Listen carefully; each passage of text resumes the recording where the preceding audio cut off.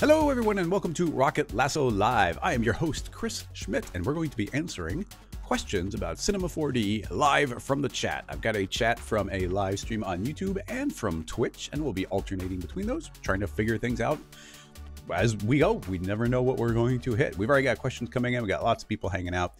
So let's just jump on into cinema and begin learning and figuring things out. As a quick preview, this is a thumbnail for an upcoming tutorial from a week from now, I think. So if you want to get access to this early, you can jump onto Patreon, but otherwise, it's just something I had open already. Figured I'd mention it. All right, questions. I'll start with Twitch this time. Shane, Rhombic I'm assuming that's dodecahedron at the end of this video. That's 4733. Let's see what we've got here. All right, we got an advertisement first. Skip. All right. Oh, it's an Adam Savage video. Very nice. How recent is this? Oh, very recent. I haven't seen this one yet. I've watched pretty much all of the tested videos. They're really nice. Ah, I see a shape coming together here. So you said about 43 or 4733. 4733. By the way, you can copy and paste time codes from YouTube, so that is helpful. All right, they're probably about to activate. Ooh, okay, it's a mirror box. That's what it's a mirror box idea. Now this is only in 3D. Or does it go in all? Oh, okay, it does spin in all directions. So very cool. Yeah, it's a mirror box. I've actually tinkered with this type of thing before, and it's totally doable. So yeah, let's try and make one. Click here. Okay, here we are in Cinema S22. In fact, there was just an update that they came out with. I haven't gotten to check all of the fixes, but hopefully things are working a little bit better. So mirror box. Now we can actually make this out of any shape that we like. I mean, that was a dodecahedron, it seems like, but we can make it out of anything. Let's make a weirder shape. I'm gonna make, well, I don't know, keeping it relatively simple is a good idea. I'm gonna just start out with an icosahedron, but you could, I think right there is a dodecahedron. Make this editable, and actually, I mean, a lot of this is probably gonna be pretty straightforward. How do we want to do this? I'm going to do an inner extrude without preserving groups, so we can shrink that in, so we get individual polygons. Well, having these edges is nice. I might actually keep it parametric. The main thing being we want to see through one side and have reflections on the rest of it. But can we see through the box? Now that I think about it, have I ever been outside of the box to see it? I don't know. Especially if we're in physical, and I don't currently have any third-party renderers actively installed in this particular version of Cinema, so we'll have to deal with that in a little bit. So I guess we'll go old school physical on this one. I'm going to, we don't need color, but we're going to need lots of reflection. So remove the base layer and add a GGX. It should be fully reflective. Get rid of the roughness, get rid of the specular. So it's a super shiny, 100% mirror. And then we can also turn on transparency. So that should become glass. Now, this technically should have some thickness to it. So let's do that. Pretty straightforward to do. Making a, let's make a generator cloth surface, drop that in. I mean, I know why they call it the cloth surface, but at this point, we use this to create thickness on objects way more than we ever use it to create cloth. It's kind of funny. All right, we'll add a little bit of thickness to that so it becomes more like glass. That will become the geometry. And I'm not sure how well, honestly, some of this is going to work. So let's just keep on exploring and end up seeing. I'm going to create a cube, T for scale, and scale it way down. Create a cloner inside that. Put the cube. Clone that onto an object. The object will be our platonic. It shall be cloning onto the edge of the object, and it'll scale on the edge to 100%. And now you get this cube on all the edges. We can hit T for scale and scale it down to whatever size we want. And it's nice and clean. We can pull off the edges later, but let's not worry about that quite yet. So I'm going to find a fine little start there. A basic way of beginning is let's create a luminant material. Luminance. I'll make it pure luminance right now and drop it onto those. And I'm not sure what we're going to end up with here. So I'm going to Alt-R and let this render. And immediately we can see that it is reflecting on the inside. So let's put this into a dark environment by turning off the default light. Control B will pop open our render settings. Inside of there, under options, you see that we have a default light turned on. Turn that off. So there should be no automatic light in the scene. We just have this one. And here's where things get tricky, because we are outside the box looking in, but reflections are a little bit trickier, because I think when I have done these tests, now that I think about it, it's kind of this one-way glass. And I'm not even sure if that's possible to do in cinema. I mean, you can see that we are seeing through it and it is doing that reflection, but it's not a one-way mirror. Maybe we can fake it by putting a reflective material on one side and not the other, is a thought. But what I've typically done in the past would be, just to show you, if we make this not transparent and we go inside of it, so now we're inside, if we were to render that, you're going to suddenly see all these crazy patterns. And this is because it is reflecting again and again and again and again. This might be a little clearer if we make it not reflect quite all the way. Let's do a 90%. So each one should be a little dimmer. And we can push it down even more. Each one will be a little dimmer than the previous one. 75. Each one will be dimmer than the previous one. So you can see the base one and the reflection, a reflection of a reflection, a reflection of a reflection of a reflection. And what's cool about this is you can increase the number of them, because right now we have a reflection depth of 5, but jump that to 10 and we'll have twice as many. And you see how much further it extends, and jump that up to 20 to double it again. And you'll see how much more complexity comes every single time. And at a certain point, we're going to get diminishing returns, but now we're at 50 units and it's reflecting a lot of, actually it might be clamped at 50 as well, because that's a ray depth. No, about the same. So you can see how it goes deeper and deeper and deeper, which is a super cool effect. I mean, just look at this crazy structure that we get from the inside. I'm going to zoom out more so you see I'm getting more of a fisheye view. And we'll just see a little bit more of the overall pattern. It's really neat. It's fun to play around with. There's a lot of different structures we could feed in and outlines. There's just it's neat. The problem right now comes in that I don't know that it's possible in vanilla cinema to do the one-way mirror, because from the outside that's not going to look like anything. We have to turn the transparency back on again to see through it. But once we see through it, you're going to see that we get kind of one layer of reflection, but it becomes very based off of the, and there's refraction. I'm going to turn off the refraction. That should maybe add some clarity. Maybe.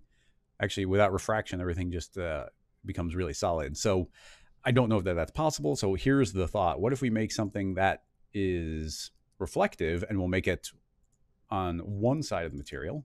That will be a reflection. And let's make a fully transparent material. And I don't know if this will work or not, but I guess we'll just make the transparency there and put it back to the glass reflectance. And currently we're adding thickness on here, but the tricky. How would I do this? Because really that should just be the glass, and we're seeing through the glass. And then potentially we can have a secondary layer on the inside. I'm going to grab the entire bit of geometry and shrink it in.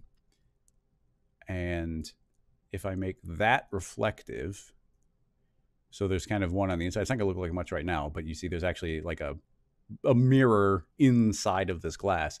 Can we make it so that that becomes one-sided? That is the question. I'm actually going to do it with transparency. Alphas and transparencies combine oddly. So under transparency, I'm going to attempt to add a normal direction. Here we go, normal direction. So this should only see through one side and not the other. The preview looks promising, but I don't know what we'll get. Okay, so not great right there, but we might need to invert it. but not too promising yet. So I'm going to invert it by dragging one color up and the other one down. And now hopefully we can see through. Nope, that still didn't apply. That is the material in there. So it's not working with transparency. Let's try with alpha. So the exact same idea. Put in normal direction with the alpha, run it, no change, invert. Sadly, no change. I could try inverting the normals you are. I don't think that's going to do anything. I'm going to T for scale and scale those down a little bit more. That is also not working. And invert that. I'm not sure if does anybody have an idea, something I'm missing to make that one way. Yeah, the normal should do it, but Shane, it's worth giving that a try. We will do a front and back material. There's always a chance that works. So in this reflective one, we'll just make pure reflection, and I'll make a duplicate of that. No reflection, but this one can have clear out the transparency. So it's just pure transparency. And let's apply this material to the front and this material to the back. Doesn't seem to work. I'm going to reverse the direction of these, or the order. Still no. And then I will try flipping those again. Back. Wait, back. Yeah, front, back. Try again. Doesn't work. Try again. Sadly, doesn't work. It could just be a limitation in physical that we can't do it. Yeah, there might be a bit of a technique that I don't. Okay, there's a lot of people saying different ideas. Somebody saying increase the bounces. It's already cranked up to 50, so this is not the problem that we're running into there. And then, yep, so a lot of these. Well, I already said that. Well, I gotta remember. Sometimes I gotta ignore the chat because I already said I don't have any third-party renderers, so I can't try Redshift. None of them are currently installed. And then there's a lot of people saying, like, add material option, like, these there's a lot of combinations, but I don't know that we can trust, or it just goes to a lot of suggestions, but who knows which thing could work. So I appreciate the help, everyone, but I don't think, that's not, none of these are going to quite do it for us, sadly. Now, even having said that, it's a little sad that doesn't quite work, but it is really fun to play with a pure reflection and travel inside of it. And you do still get, delete that one. We can travel inside of it and still get our kind of infinity mirror, but from the inside. Third-party render, this might just automatically work, but I think we've kind of run into a limitation here. I definitely recommend playing around with these, though, on the interior, the different effects that you can do. And rotating the camera inside here, it's just really fun. You never quite know what you're going to end up with. I will save this. If you support on Patreon, you get access to all of these scene files. Just an FYI. This would be our first project of the day. Too bad we were not able to push it further. And I would like to explore that more. It's just not something I'm an expert on. So I'm going to jump into YouTube and see if there's any questions that are popping up. Yeah, Delaney, I agree. I'm not so sure about physical. Somebody's saying that Redshift does work, but Octane doesn't. So it seems to be very particular on different renderers. It's too bad I have to just update my Redshift license. So I don't currently have it. Yeah, there's a lot. Well, I'm trying not to fake it. There's a lot of people being like, oh, like delete the polygon in the front so we can see through it. Yes, those are technically things we could do, but I wanted to make it more real. And as far as doing it for real, I don't think it's quite working for us. I didn't think, also there's like, I didn't see anybody say it, but I think compositing tags could have. Yeah, crossfader. No, everybody seems to doubt that I didn't crank up reflection depth, but there it is. There's the reflections. We did it. But yeah, look, we're moving on. We're moving on to new questions. I appreciate the extra enthusiasm there, but without a third-party renderer, I don't think it's going anywhere. Maybe here.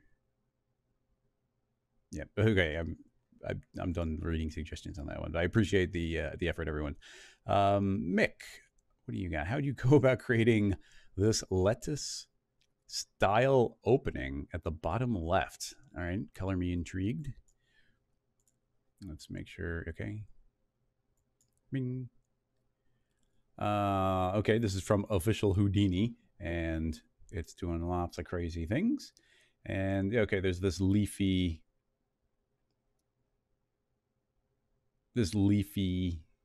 esque growth down there.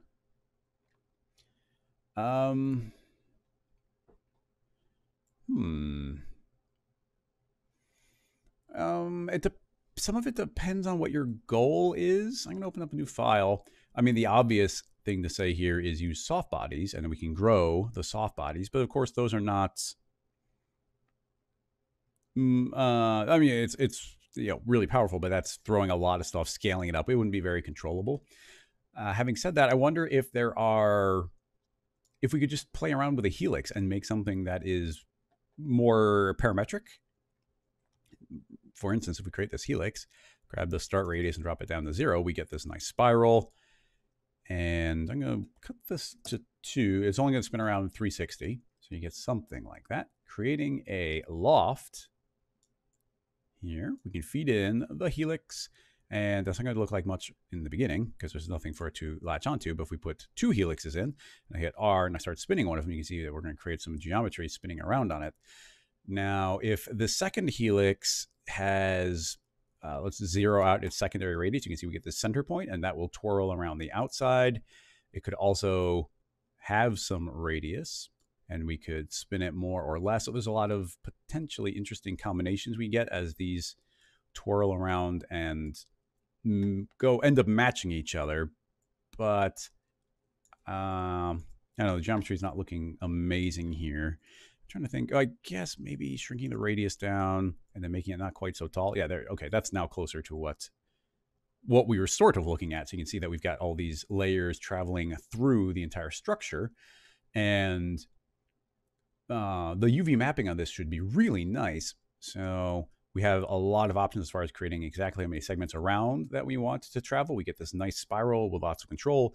We can, the way that's kind of growing, you see how that effect looks a lot like this. So keep that in mind. And then as far as creating that displacement, I think that we probably have a lot of power here by, let's create a displacer. And I'll just group this, Alt-G, group that, put in the displacer. And I think it'd be nice to see it on the material to get a preview. So temporarily, I shall put it in the luminance channel. Inside there, we can put let's start with a gradient and see which way it's spiraling. You see by default it's spiraling around and up. So we actually want to change this to V. And now it's traveling from the center out. So we can have an effect to get stronger towards the edge versus the middle. And then let's throw that into a layer shader. Inside the layer shader, we can also create a noise. In this particular case, the way we're spiraling around, I think it would be a good idea to convert this noise into a 2-dimensional noise. Currently, the space is based on texture, but setting that down to 2D, it is now a 2D texture. Now, yeah, all of this high quality noises, please. And some SSAO won't hurt. Hopefully that's showing. Actually, let's render and make sure that, hey, that's the luminance channel. Why is it? Oh, okay, it's there. And how accurate is that? It seems okay, it's spot on as far as accuracy. So this is now, when you put this texture onto space 2D, you can think of it like a JPEG. It's like we're bringing in an image. It's just, that is what we see and that is what we get. So scaling on X, probably, as I change this number, hopefully, okay, it does update in the viewport. That is stretching it. So I want to shrink it, drop this down to 25 perhaps, and I can see it's going to start getting longer there. And then we have Y. I'm going to make it 10 times taller on Y, and it's going to start stretching it very vertically. You see that these lines will start getting stretched upward, and I think that's an okay pattern. That can, let's put the gradient above it and multiply it. So it gets darker as it goes down. And based on that, our displacer can view as its reference in the shading tab. It'll view the luminance channel of that material. We need plenty of geometry to be able to subdivide. So I'm going to crank this way up, and we'll even give ourselves a couple extra vertical segments. So now this material is being seen, but you see it doesn't look so good in our viewport. So I can actually make this not show up by typing in a selection that we don't currently have. So, we can type in anything like an exclamation mark or whatever, and that material actually will not apply, but the displacer still sees it. So you can see we're getting this nice displacing happening right in the viewport. Currently it's intensity centered. I'm going to say just intensity. That'll push it in the correct direction or the right amount of power. So I can increase this up to whatever amount is not going to make it explode. Something like that's pretty nice. Yeah, that's looking pretty good. And all of this being parametric, we have the ability to spin these and create whatever radius or rotation that we want. It could be spun more or less. We can offset this actually. It's a little twitchy there, probably as it's bumping into these other points. Oh yeah, that is a little twitchy. I'm not sure what to make of that actually. I'm sure there's a logic to it. That's got nothing to do with the displacer. That has everything to do with the loft interpreting it. And actually, no, it does seem to be the displacer. It seems to be maybe flipping from one side to the other. That might make sense. So, well, just looking at the base object, I can pull this up and down, and we can dramatically change the shape that we're feeding through. The scale of this is very important for the overall pattern. That could be very small. Okay, not 0, apparently. Yeah, I guess that makes sense. A little bit of space is good. But those can spiral up, give it more space. It just gives a lot of control, displays and creates this really cool looking spiral. And it's all parametric. We have control over this in a way that we wouldn't with Softbodies, which is, I think, always an advantage to build a rig whenever we can. I love dynamics. Don't get me wrong. Dynamics is my jam. But the idea of having a rig that we can just in real time do this and not worrying about Softbodies is just really kind of an important extra detail that we can build a rig. And I really think, especially with the addition of fields, even though this one isn't currently showing it, the addition of fields does a really good job of enabling us to create more rigs. One thought here is, actually, this could be neat. I don't know if this is a good idea, but if we created a cloner and dropped both of these splines inside of it, I'm going to set this to linear with no spacing, and there are currently 3 clones, so there's 3. If I set this to blend, then it should morph between these 3 types of splines, giving us a midpoint spline that's halfway between the settings of the other 2. Now, I do think that I shouldn't have did the, this is the one that's doing a little bit of a spiral. By pasting that same number in here, that should calm that down a little bit. There we go. That is what I wanted. Now we can make more clones. It's going to create more, oops, get rid of the verticalness. As I create more clones, there's more in between steps. It's actually this little transition between them. But even just by creating this third one, it's kind of a neat way of getting 3 splines. If I make this cloner editable, you'll see I have 3 splines now. And this middle one is the halfway point between the other 2. And by feeding in, potentially, by feeding in these 3 splines, it's going to transition between all 3 states. And might be a good idea to subdivide, but by changing the placement of this and the height of it and the biases of it, we can kind of change this midpoint into some additional shapes. And these, it's pretty nice, pretty neat shape there. And every little setting we change is going to have an effect on the way that transitions as well. Keep in mind that the displacer is seeing this as the base shape, so we are getting kind of this a little bit rougher of a line right there, but keep in mind that's not the displacer causing it, it's the geometry we are initially feeding in. Something I might do would be to drop our subdivisions quite a bit. We don't, if we don't have, keep this light on the subdivisions and then throw the entire thing into a subdivision surface, and now you see we'll get a smoother transition between them, and then that's what gets displaced, which will end up with pretty much the same end result as long as we have enough subdivisions. Geometry is not quite as nice on that one. I guess it's not subdivided as many times vertically, but yeah, different methods of a very similar layout. And the settings inside of here, as far as like organic form, well, I guess that's not changing it. Loop is going to look really weird. But yeah, I just wanted to show you a slight extra complication on that, creating an extra helix to do the transition between them. And I think that pretty much covers what I wanted to say about this one. We'd probably want to keyframe down the thickness of the displacer as it shrinks to these tinier sizes, but yeah, a couple keyframes on that, and you could get some really fun growth on top of everything. And I didn't do it, but inside the noise, I think we could probably animate this noise. Give an animation speed of 1, and hit play. And yeah, those will be waving around and transitioning. It looks like cloth as well, so kind of neat along those lines. I wish that there was settings inside of here. I guess it's just based on the way it's mapped, but I wish there was settings inside of here for us to offset on X and Y, so it could animate vertically or horizontally. Once you put in 2D, that goes away. But if you have these other modes, you actually do get your movement X, Y, and Z, but it's not two-dimensional anymore. And you see immediately that gets messed up. That's why I had to make it 2D. So extra details on there. And we'll give this one a save, and we'll jump to another question.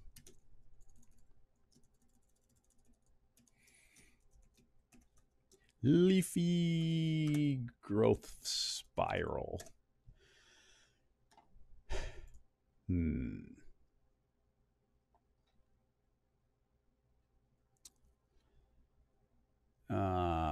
Abraham, I don't know what you mean. It's at the highest possible quality I have, so I'm guessing it's your internet, not the stream quality. No one else is saying that the quality is down.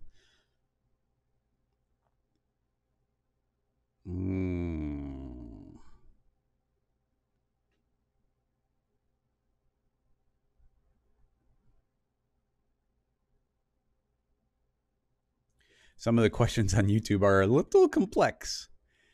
Well, I haven't dropped any frames. Is the quality down for anybody? One person is saying that seems to. No, everybody else is saying it's good, so I think it's on your end. Let's see.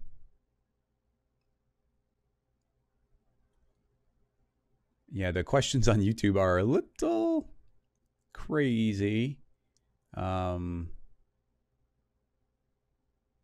Yeah, kinetic sand effect. Well, there's people who are trying to post. It seems like you're trying to post links. You cannot post links in YouTube. You have to go onto Twitch and post them. Okay, but so I'm going to look at Twitch. 3 people came in immediately with questions.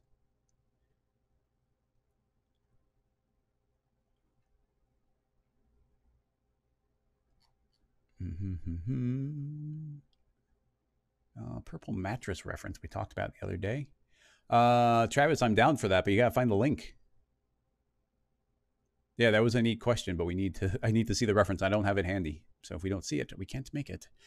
How would you make a dynamic break like a bullet hole through wood or stone? It's a fine question.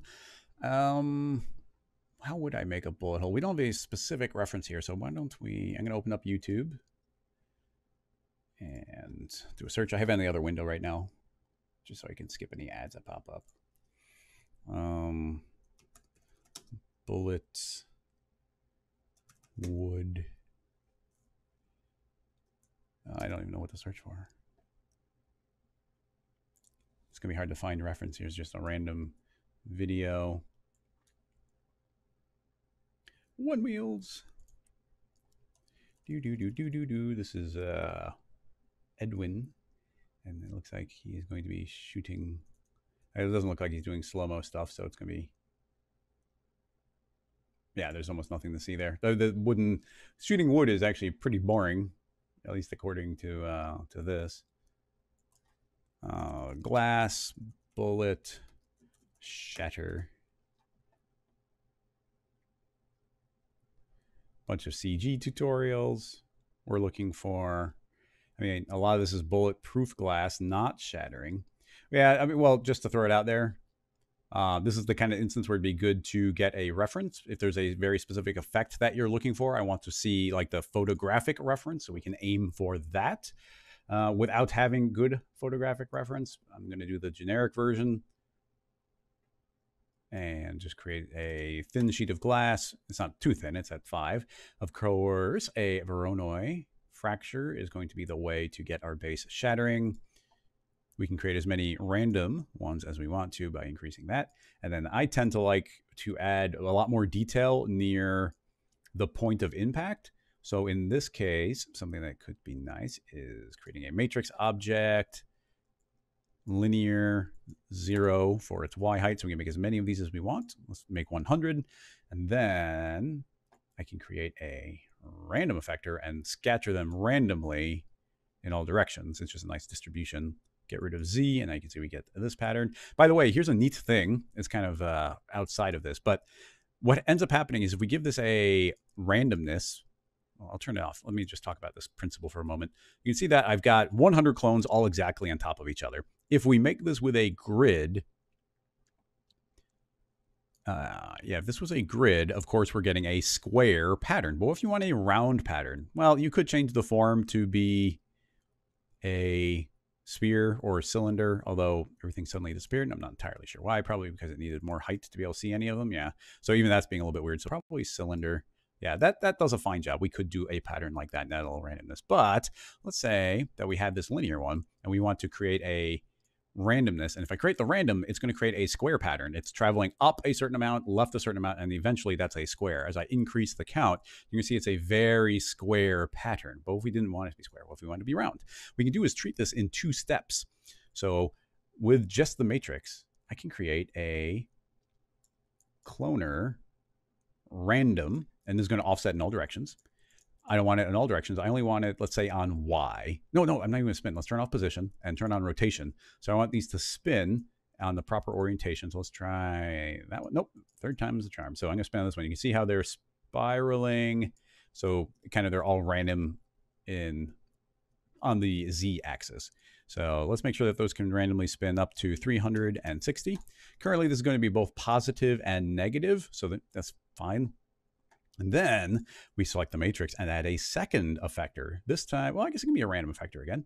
So create a random effector, and that's just randomly pushing everything out again. But instead of pushing out randomly in all directions, I'm not even sure which one we need. Maybe Y. Yeah, there we go. Now you can see as I increase this, it is relative to what came before. So they all randomly got rotated, and now this is randomly pushing them outward. Now keep in mind, this is actually pushing outward down and outward up. So if you wanted them purely out, you can put it to 0. So now they're just increasing in power and spiraling out. So you can see how we can use this to get a spiral sort of explosion out in all directions.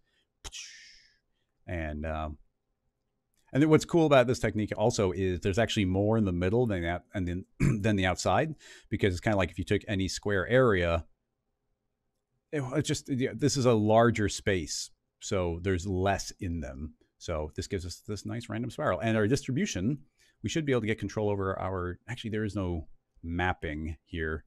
So I was gonna say we get some distribution going, but maybe not. I'm trying to think if there's an easy way to do that. It's not super important for this, but let's go back to our glass shattering. So now I've got this more spiral out pattern, feed that in as a additional source.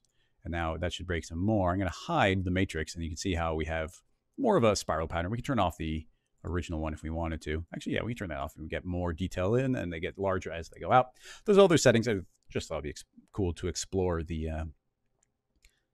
ability to spiral out a matrix object like that. In addition, I shall, we're going to shoot it with a bullet. I'll keep it as simple as possible. I'll make a capsule shape. Pretty small, but not too small. I want it to be able to react properly. So that can shoot through.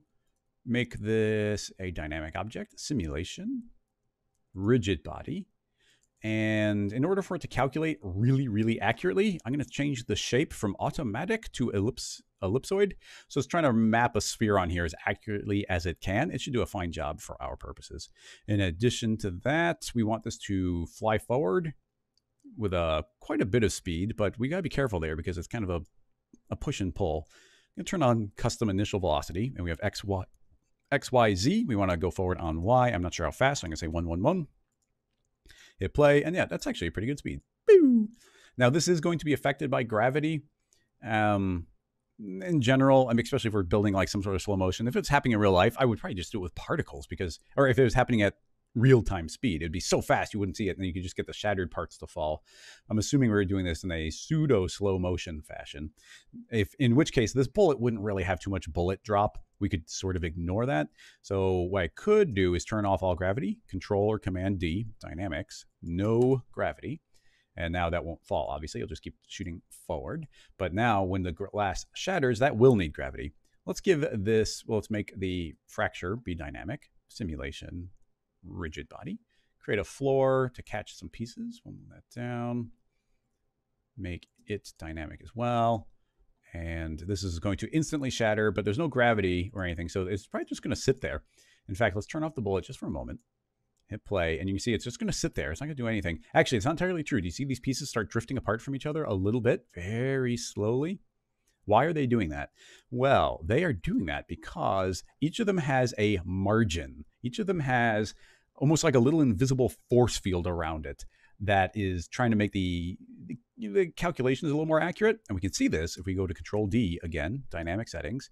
And under expert, you see there's a collision margin of 1. So a little invisible force field is intersecting between all of our different objects and thus making them push apart from each other a little bit. If we drop that to 0 and we hit play, then hopefully, yep, when I hit play, you see none of these are now moving. They are not bumping into anything because of the initial state. So with this lack of gravity, this now can be stable and not look like it's shattering away, and actually working quite nicely.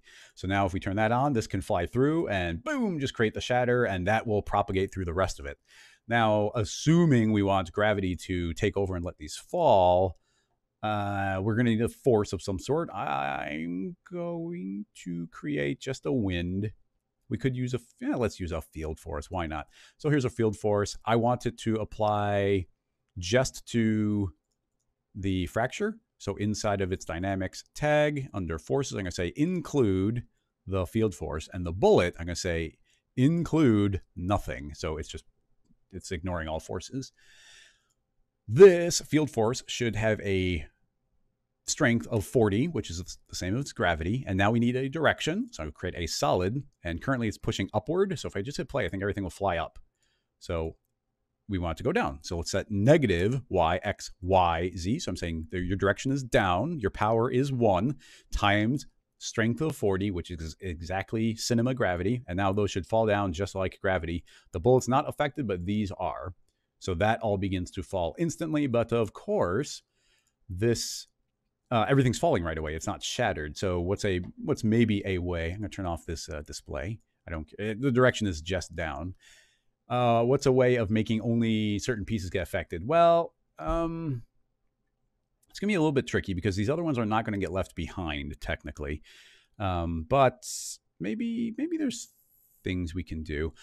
I'm thinking that we need a MoGraph selection tag. Let's add a MoGraph.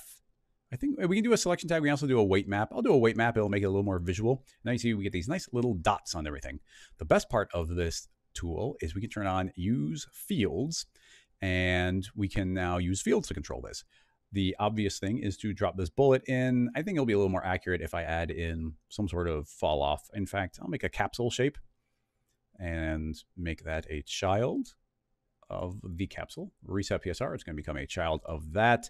Set this to Z plus, T for scale it down, just match our object. So that should be incredibly accurate. And then we'll give it full power. So remapping, no fall off. So full power all the way. So that should be able to hit this. And as it hits it, those will become activated. Now it's going to be a little hard to see there. So actually, I'm going to make this not dynamic for a little bit. I'm going to take off the dynamics tag. We should still be able to see this. Hit play. And you're going to see it flashed yellow right there as it was intersecting it. So we actually wanted to remember those. Pretty straightforward. Create a decay with a maximum. So now as the bullet passes through, those turn yellow and they stay yellow. Now, I think we want this to grow. So we probably don't even need the decay if we're using growth. So I'll turn that off. Add in a freeze. Set the freeze to add to what's below it. It is going to grow. The current radius, I'm not sure how far away these dots are. So I'm going to make a cube, T for scale it down. And it seems like around there, like it looks like about 5 units. is about the small distance, but you know, I always like making it a little bit larger. I just wanted in my head to have a good relative scale. I'm gonna make the radius 20, which is quite a bit larger, but the effect strength will be quite weak. Let's say 10. So I'm also gonna hit clear because usually it remembers some initial states. So let's see if this works at all. The hope here is as it hits, this is gonna slowly grow outwards. So that's actually working quite well. Now, I guess when it comes to, well, that could still work. We're probably going to increase our effect strength, but let's just leave that as it is for now. Okay, cool. Now I want to make this dynamic again. So here's our dynamic tag, but we can feed in a MoGraph selection. Now, actually, I don't think, yeah, this actually does not accept a MoGraph weight map. So maybe we shouldn't have done it with a weight map, but that's fine. I'm going to add a MoGraph selection tag instead. We'll have that calculate after. I don't think that actually matters too much, but inside of there, we can actually feed it its own fields. So inside of its own field, we can drag that nice weight map we made, and here's a threshold that's looking at. So this should be a selection tag that is, you see there, it's a little hard to see because of tiny little brown dots, but as it goes through, I'm gonna turn off dynamics again. As it passes through, the other thing should be growing, and our selections are growing as well. And now those actually turn on or off. So it's kind of, the difference between these is this is a weight, so between 0 and 1, but this is a toggle, it's a bool, it's true or false. So these are growing and they are true or they are false, and then that can grow. So that's fine. We fed one into the other. Now we can put in our dynamic tag and drag in our MoGraph selection tag under dynamic. So now they are only turned on if they're fed a dot that's on. So when we first hit, actually, we'll just turn off the capsule for a moment. When I hit play, it's not falling. Nothing is happening. And that's because nothing is currently dynamic. So turn that on. Bunk. Actually, this might be something we do need to worry about. It's bouncing off the wall because it's not it's not dynamic yet. So it just bounces off of it, which is pretty funny. So what can we do? Maybe we can put it into not be enabled. Okay, yeah, there we go. Put it into it's not enabled yet. So it's always on, but it's not enabled. There's a big difference between those two, apparently. So now you can see that my bullet will travel through pretty much, unaffected. And then as it spreads out, they are turning on their dynamicness, and then the gravity will take over from there. So it's kind of a fun additional growth on that. Now, like I said, the growth is pretty slow. Let's double the speed. And eventually our radius is not big enough to get to everything. That's kind of by design. We could shrink this to 15 and that won't spread as far now. You see it's good. Well, yeah, you see more pieces are left behind. So depending on the way you want that to work, it could be, it just depends on the way you want that to work. So these pieces are triggering and then falling. Now the next possible layer to this is, like, this is fine. In fact, I'm going to save it because it's a completely serviceable rig. It's completely parametric. It's super clean. We can make any kind of modifications we wanted. Oop, caps lock was on apparently. Currently, this is saying, is it dynamic or is it not dynamic? We have an alternative, or maybe it's both. I'm not sure. A thought is, what if it's always dynamic? Clear. And instead, the field force is not getting applied until those are activated. So gravity won't fall down. Now, I'm actually not sure how well this will work. It could be weird, but I'm going to try dragging in our MoGraph selection here, and I'm just going to see what happens. They should be dynamic right away, so the hope is that those will get blasted away. Yeah, those get shattered away, and everything's going to kind of shatter. But the problem here is that, I mean, it's really cool. And if you're doing slow motion, this is totally the way I would do it. You just let those shatter, do their thing, and it's kind of drifting away. And then you could cut to a different shot and activate gravity or something. So that's a very simple thing you could do. So this is not triggering dynamics. They're all dynamic right away. All the pieces get pushed away. Now, because they're always dynamic, this is just about if gravity is hitting them. Now, gravity will be hitting those, I think. I think these will, yeah, you see gravity's taking over and they're bouncing off the ground over there. But these, they never got to grow and get hit by it, which is a kind of an interesting phenomenon that we've got going on here. They can't grow and hit these other parts of the glass to kind of get infected because it's based off of the proximity to a piece that had gotten hit, and they're outside of that proximity. So what does that mean? Well, I can think of ways of doing it. I'm trying to think of what the best way to do it would be, because we have a lot of options here. I do really like that. I thought would be, because they do react really quickly. So some of this just goes to like maybe fixing these.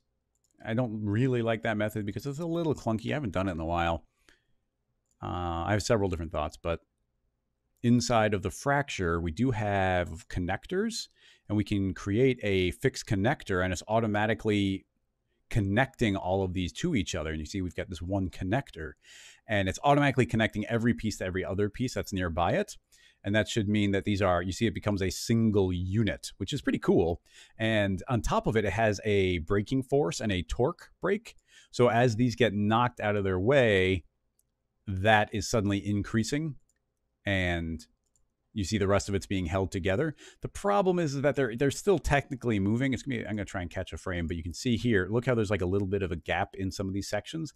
They're still flexing, they're still broken. And if this is a pre-shattered piece of glass, then it's going to definitely show up. Now, I did make a tutorial at one point about hiding these in-betweens. I am not gonna cover that in here because I don't specifically recall, and I did make a tutorial back when I was at GSG about doing that. So I'm not worried about that. But there's another option. Another option. I guess I'll save this one.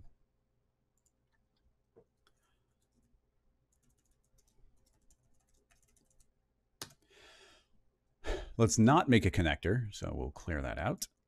And currently it's spreading based on where the gravity should be, based on them finding each other. But what if we made it reference like a separate thing? Make a plane, lay this flat in the exact same location, and it's fine it being a little bit bigger so we can see it, but we'll do that. And I'm going to temporarily turn off our fracture, and let's just look at this plane. I want a couple extra points. I'm not sure how many. Let's say 50 by 50, which is probably quite a bit, but you can now see we've got this nice grid, creating a vertex map on here. We say set, and essentially feed the same rules in again. If, in fact, why don't we just steal it from here? This is all that we need. So copy, go into this, turn on fields, delete, right click, paste. So as this bullet passes through, we should get that, and it's going to grow. Now this is static. It's not going anywhere. So we can hide that, and inside of our fracture, which we'll turn back on, instead of feeding the weight map in as the source, we can feed in this vertex map as the source, and vertex maps travel between objects. So as that bullet hits it, hopefully, oh yeah, you can see these pieces are still getting the growth. Yeah, there we go. The growth is still spreading out, so the gravity can slowly reactivate on there as those pieces fall away. Now, this isn't perfect. Like, there is a little bit of like kind of some floating drifting here, but I do like this transition where they can kind of grow and then fall away. And gravity takes over, and it's still remembering the effect. Like, once it's turned on, it's on. So eventually all the pieces do fall down. I'm trying to think if there's any way of stopping them from moving. I mean, I guess we could just we can make them not dynamic right away. That's a little maybe dangerous. What I'm thinking is,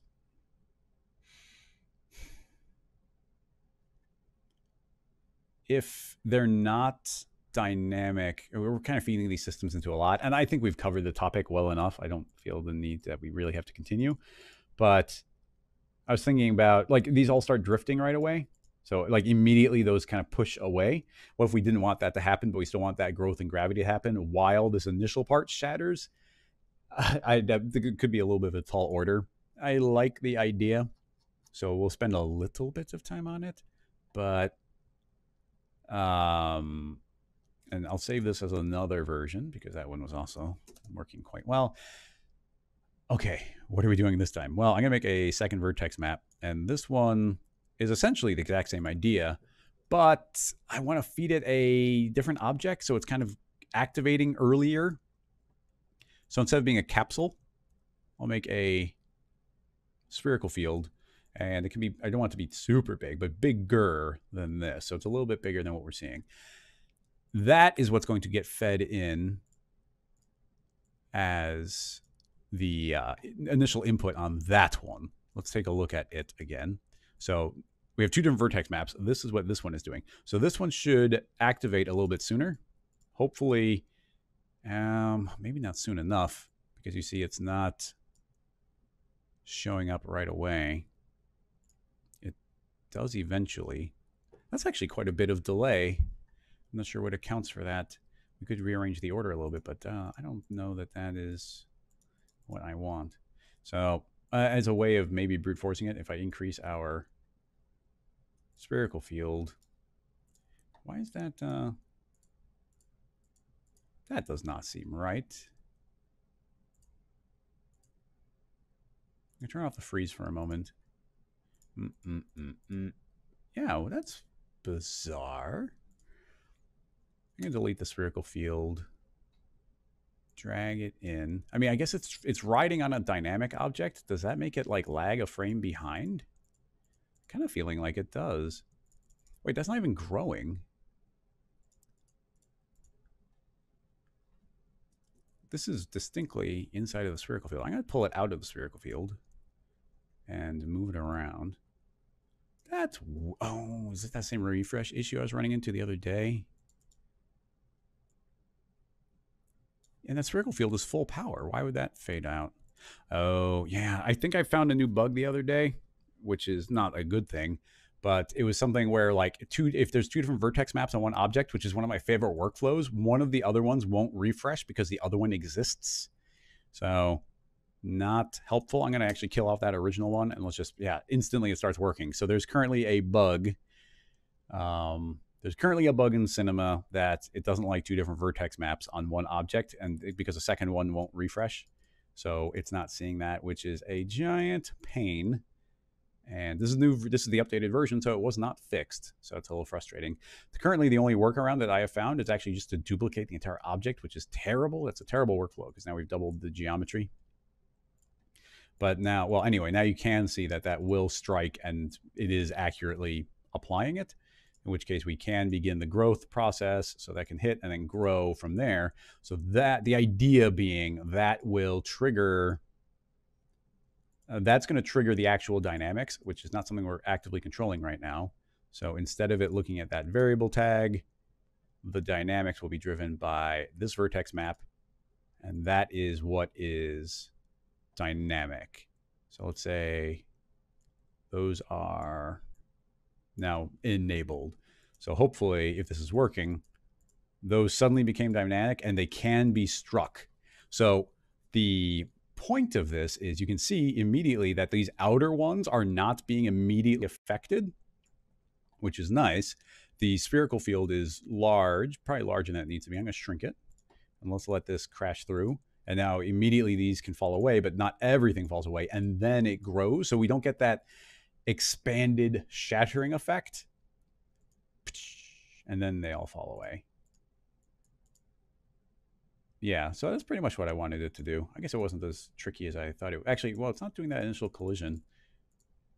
It's not seeing those. Is it just not far enough ahead? The spherical field might be small enough that it needs to lead the bullet a little bit so it can activate it to do the initial punch.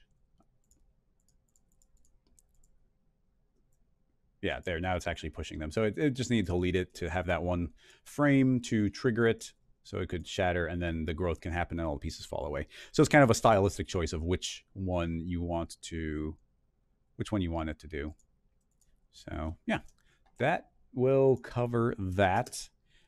This double vertex bug is, oh man, I gotta talk to Maxon about it. It's driving me crazy. Double vertex map bug note inside of my notes. Okie dokie, back to the chat.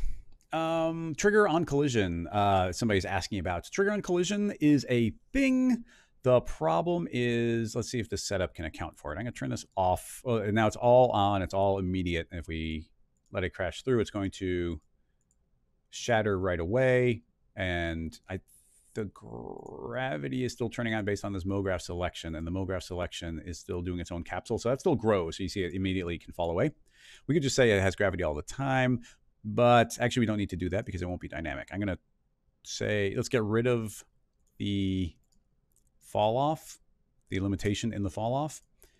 And inside of the Voronoi fracture, you're saying, what about the trigger on collision? I'm actually curious if this works, because if it does, it's a valid technique. But here's what I think the limitation is. I'm going to go to trigger and say on collision. And as we frame forward, yeah, well, yeah, look at what it definitely behaved a little bit weird there. You can see how those do fall away. The problem with that technique, and the reason why I didn't want to do it that way, is when it immediately gets collided with, actually it's being super weird there. There might be a combination. We've been playing with a lot of settings here, but do you see how it gets hit and pushed away? But a lot of them are not fully collided with yet, so it can't figure out the dynamics. They kind of need to be dynamic before they were hit, but they're not dynamic yet because they're waiting for the collision. So it's kind of like it can't simultaneously be collided. You see it creates a trigger and they fall away, but it doesn't punch them away. That's why I didn't do that technique. Even though we do get that little splash initially, which is interesting, but that is my thought. And I already knew that was a limitation. I should have mentioned it, and that's why I wasn't doing it, but that's a thing. I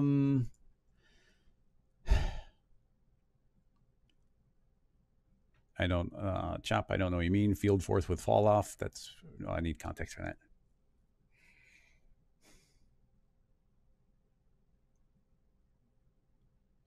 Argo is asking about VDB morphing between animated objects.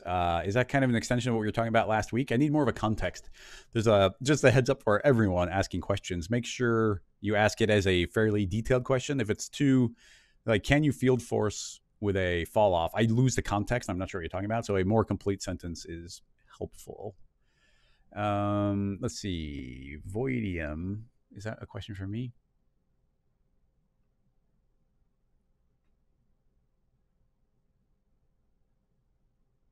Oh, geez. The Voidium is asking a question about having a ragdoll figure that's doing a walking motion, gets hit by a dynamic ball, reacts to that, and then continues walking. That is some advanced AI research type of stuff. It's not to say that there aren't some things we could explore with it, but that's like hours and hours and hours of research, and definitely not something that can be done on a live stream like this. It's a fine question. It's a fun sort of thing. And when, first of all, if you haven't seen my ragdoll tutorial, that's worth pulling up here. Let's see. I'm not sure where Maxon put it. Like Cineversity,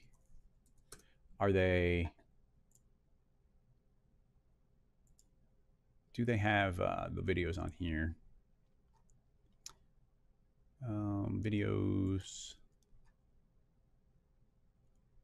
Ragdoll. I'm not sure how far back it goes. Yeah, I think that they don't post the presentations here. Those go on the official website, I think. I don't know. Let me search. Ragdoll. Yeah, it's not on Cineversity. So it's going to be more complicated to track down. But I did a really, really fun ragdoll tutorial about making ragdolls, but that is going too far here.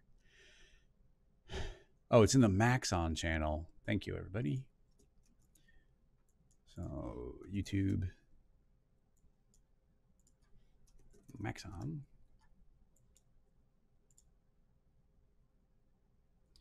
And if we go to videos, it's probably, I mean, they post pretty often, but it shouldn't be too far back.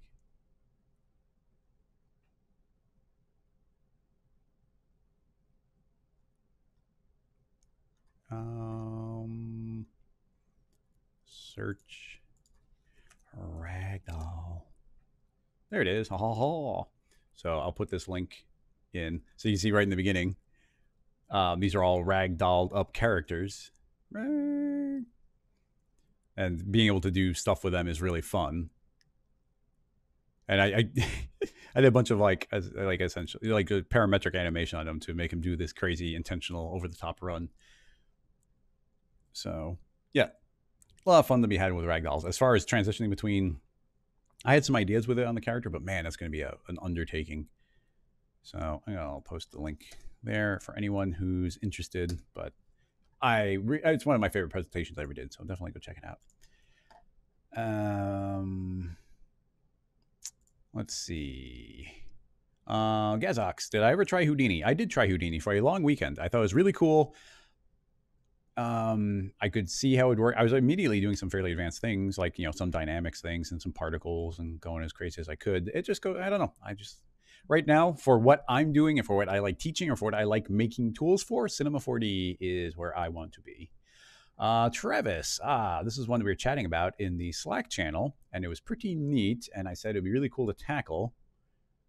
So here it is. It's from The Evolution of Sleep from, of course, Zachary Corzine. Oh, this is, so we got Zachary, look at this all-star cast. We got Zachary Corzine, Aaron Covret, and Andrew Prosales, and probably more. Yeah, Jeff Thompson, Trevor Kerr. Oh my God, I know most of these people, and they're all amazing at what they do. So yeah, here's specifically what it is. So,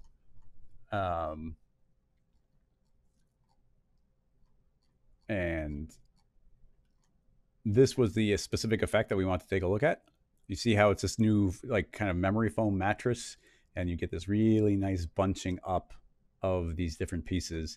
And the question is, how do we get this sort of fun deformation and layering? So let's see if we can make that. Thanks for tracking that link, by the way. Very handy. New file. We could run into limitations here. I don't have this fully in my head, but how many units do we want? I'm going to keep it relatively low. In fact, this is probably a good count. So make that editable, select all of our edges, and hit D for extrude. I'm going to do an extrusion of 0. Hit apply, and now I can pull this straight up into the air. Holding down shift, I'll drag it up exactly 50 units. So we've extruded edges. That is excellent. Actually, before we do that, I'm going to undo, select all my points. Actually, I have to be careful. Let's undo a couple extra times. Make it editable. Select all. Those are those points. I'm going to try creating a selection tag that might save us later. And I don't know if this is a good idea either, but I'm going to select all the edges and also create a selection tag so we have the original points as selections. Now, D for extrude, do an extrusion of 0, pull that up 50 units. We need to delete the original polygons. You can't easily select them. What we could do is we have these edges currently selected. So if I hold down shift, I can convert these to polygons and hit UI and invert my selection. And now I have the bottom, and those bottom ones are there. So I can hit delete, and we are left with just all of these edges. Now we gotta be careful. These are non-manifold polygons. Their orientations are not super, it can get weird, I guess is a point here. I'm going to double check my selection tags, and they don't seem to have transferred in. Unfortunately, it would have been really good if they could have. They didn't. What I want to do is select all of my, I want to be able to distinguish between the top edges and these vertical edges. The easiest way to do that, since it didn't work, would be to do a rectangle selection from the side view, a tolerant selection, in fact, and do that. And now I've got every edge selected. I'll override the current selection there. And then let's hit UI and invert, and now we get all of those edges. And I'm going to deselect that tag so it doesn't get overridden and create a second selection tag. We might need those, we might not. I am not certain. All right, now let's just see if we can throw soft bodies at this and see if it works. In fact, I'm gonna make a duplicate of that object in case we need to come back to it, because I want to make a bunch of subdivisions here. So if I hit MF with these current edges selected, I can say to MF, yeah, edge cut, hit apply. You can see I get a vertical cut right down the middle. So we get that nice extra segment. So I can increase that to a couple. I want to keep it pretty low poly, but not, I want it to be able to bend a little bit. Now this is a live stream, so I'm going to drop it down not too many. So we'll do 3 subdivisions. And let's make sure that our selection tags continue. Yeah, excellent. You see my original selection tag still remembers the original corner, so I don't get all these extra ones. That's pretty useful. So let's see if we can just throw soft bodies at this thing and if it works. So simulation, soft body, and create a floor. The floor is already right there, but I'll let it drop a little bit, and let's make that dynamic as well. And that wonderful mattress foam look, but we don't want it to be the same, so ours will be pink. Now it's totally different. So let's just hit, well, never just hit play with a mystery dynamic object. And because these are non-manifold, let's just hit frame. Okay, I did a couple frames. You see it's playing back fine, so I feel safe to hit play. And then, okay, it's falling. Now you can look, and it is soft body. This is a soft body object, so that's actually working incredibly stably if that is indeed working. Now in the reference, it's getting like folded over and squished. I'm not sure what the best way to go about doing that would be, but there's definitely kind of a tilt up and squish. So for my money, I'm thinking, what if I'm going to create a null, put the floor in the null, and let's keyframe this floor to tilt over. What axis? I'm going to R, spin it a little bit like that, and we can see that this is on the B axis. So at the time of 0, I will make that be 0 and hit play, and around, let's give it some time, let's say around frame 45, that will be bent in, not too much, let's go 12 degrees. So that should actually keyframe and tilt over, which is fine. We can actually see these bending a little bit. Now, if we copy and paste that null that I made, copy paste, we should be able to spin the null 180 degrees, and now we have 2 floors. And what's cool about being able to spin that is I didn't have to re-keyframe, and now we have 2 different floors, and they'll both tilt up a different way, thus forcing this inner part to compress. Okay, excellent. Looking good. Give ourselves a few extra frames, and we'll save this. It's going well. I'm not even sure what to call this, so we'll just go with the mattress. Okay, this is working quite nicely. I'm going to get rid of a lot of the friction, especially on the floor, so that these are more free to slide. I'm not sure how low I should go. I'm going to drop it to 5, which is a big drop, but let's see if these start sliding in and how much their internal structure can support them. So you can see these start falling in and compressing. It's actually working surprisingly well. Yeah, that's actually working nicely. Now, they are going to start bumping into each other quite a bit. There is no thickness on this. And to add thickness it would slow everything down and compress in ways I don't want it to. So I want to keep these really thin. I don't know if this is a good idea, but I want to give it a size increment that's larger. I can never remember which one it's going to be, or at the situations. It's not that I don't know when it is. It's I don't know the circumstances in which one is better than the other. What I'm getting at is one of these little planks, these vertical planks, is 10 at its longest point. So let's try giving this a margin of 10 and see if it explodes. It may or may not. Yep, you see it immediately. I did 1 frame because I wasn't sure what was going to happen. Everything starts exploding outward. That's because we gave it the margin is the correct setting that we want, but the margin is too big. So I'm going to cut that in half. And that, I think, will look like nothing happened. Yeah, cool. So now, hopefully, there's sort of an invisible force field around every one of these walls with a radius of 5, which hopefully means, I mean, it's going to float off the ground a little bit. We can sort of ignore that. The hope here is that when these start collapsing in on each other, that they leave some space in between. It's hard to tell, but it seems to be working right now. It's definitely calculating slower with that being a thing. Where it must just be more complex calculations that it needs to do. But that is doing a fine job there. And we haven't even, like, these are almost entirely default settings right now. If we go under soft body, we've got really strong structure, which is probably a good idea. We want strong structure. Shear is how much it can tilt over. I actually don't want it to tilt over. I might crank that up higher. Flexion, however, flexion's a good thing. We like flexion. I'm going to lower flexion, so it's more likely to bend in the proper direction and not tilt over. So a lot of collisions happening right now, a lot of margins fighting each other, but the hope is these can fold over a little bit better and the friction isn't fighting too much. There's a little bit of a vibration getting introduced. This really strong shear could be a bad idea. I'm going to drop it down to 100. Yeah, immediately that calmed it down. If these numbers get too high, it doesn't like it. So everything's sliding more. It's more free to bend because of the flexion, but you see nothing is quite layering up and bouncing into each other. So that is a good thing. Having said that, you know, we did the maximum is 5. That's the biggest number we can put in there, but it doesn't have to be 5. So we can shrink that down, and they can get close to each other, but they shouldn't ever pass through each other. That's the hope. And yeah, they're moving a lot quicker and smoother now. And actually, we're getting really nice compression in the middle. Potentially, we could add more stiffness and force these around. But right now, we're just letting gravity do a lot of the work for us.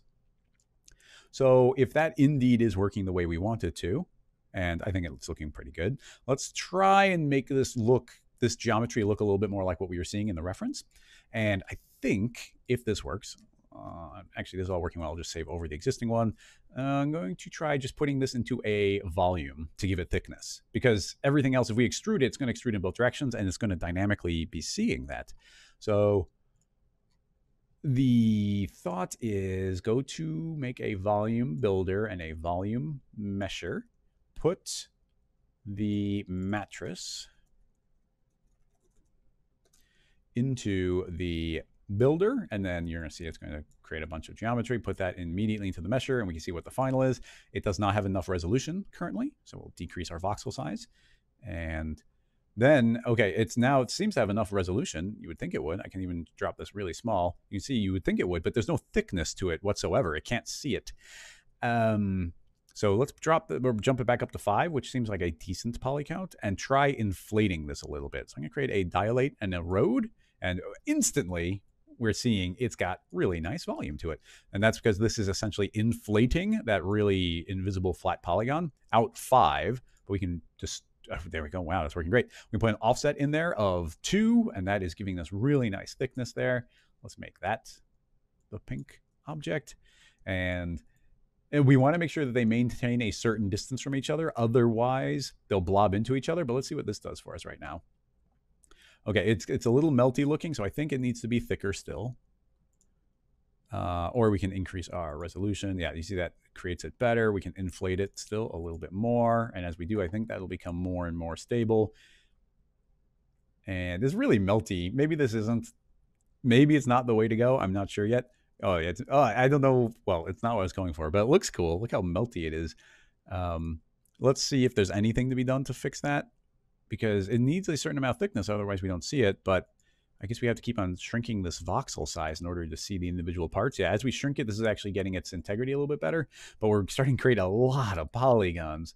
And we still got to be careful about these folds. If they get too close, they're going to melt into each other. So this is kind of a fun, organic looking thing. I'm not sure how, our playback's actually not horrible. The volumes are always impressive with the way they can calculate, but they're doing a fine job of shrinking in, and it looks kind of weird and organic. We could increase the radius to make sure they don't blob into each other too much in the dynamics. Just for fun, I'm going to jump back to 5 and see if it's enough to keep it a little bit more stable. If this doesn't work with volumes, I'm not sure what my go-to would be to create the thickness on these.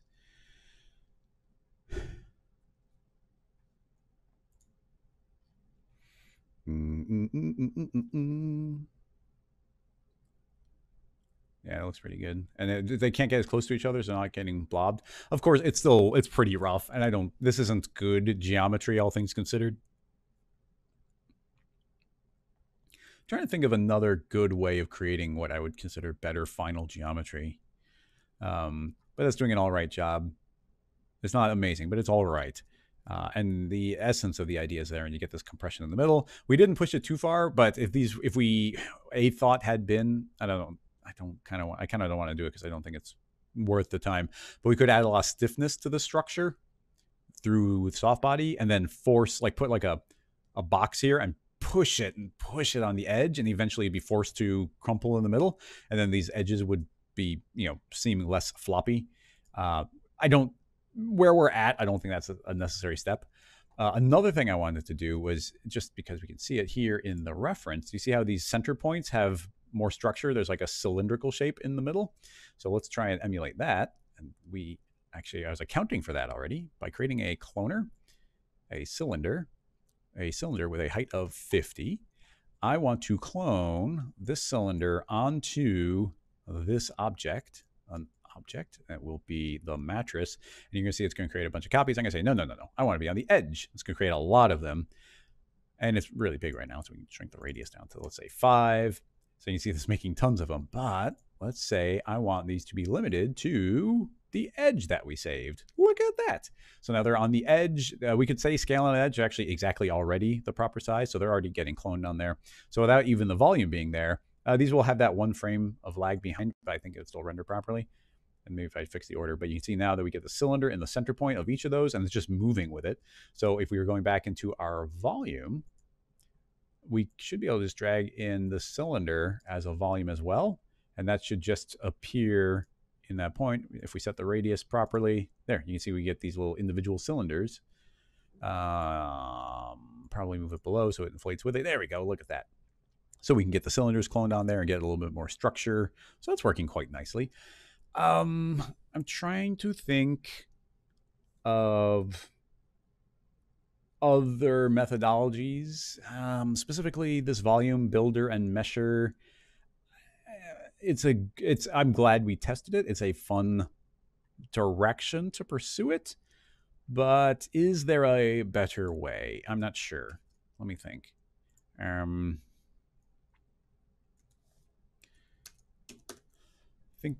Think. If we didn't want the volume, we wanted these to be more of a, let's just say that these are the final geometry.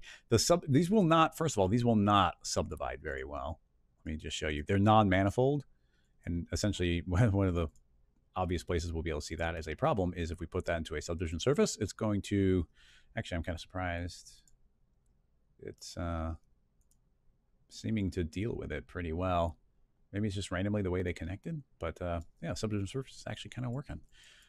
Here, I mean, okay, well, I don't know how good that will work, but let's see if subdivision surface is working well.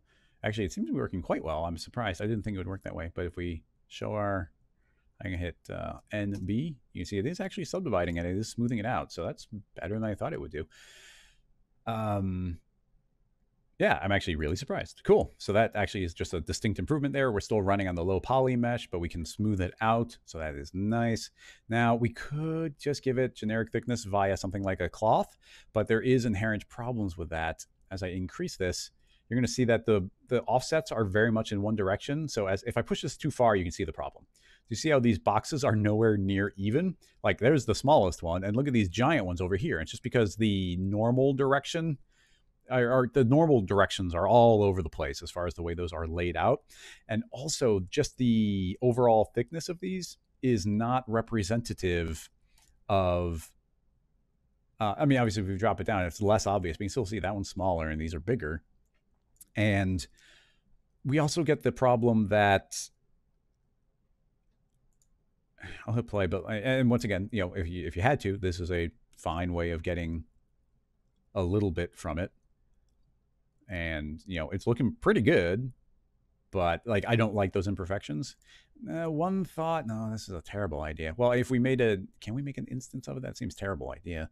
I can make an instance of, this is a terrible idea. If I make an instance of the subdivision surface, does that instance update? Well, surprisingly, it seems to. So here's I don't know if this will work, but the thought is, what if we make a second, we're trying to do this the dumb way. If we were to make a second subdivision surface here and throw it in and push it the opposite direction, so do a thickness of -5, then it should sort of be the opposite. And now if we look at both of them at the same time, the combination of those two sort of does the same thing. So now we can cut the thickness maybe in half, about half. So now it's actually pushing in both directions. So that forces them to even out no matter what direction, because we're pushing on both.